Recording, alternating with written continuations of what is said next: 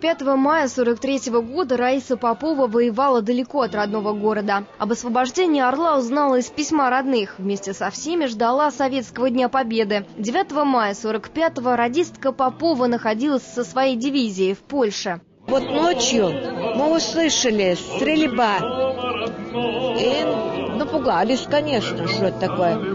Похватали свои винтовки, оделись, выскочили во двор.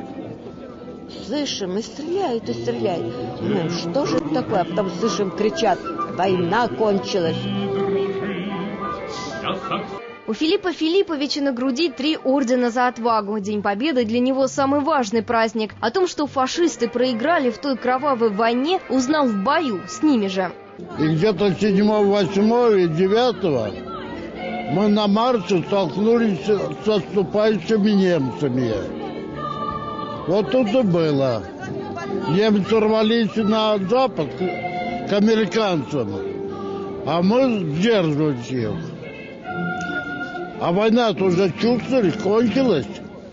Воевать, умирать никому не охота. Вот это как встретить День Победы под выстрелами.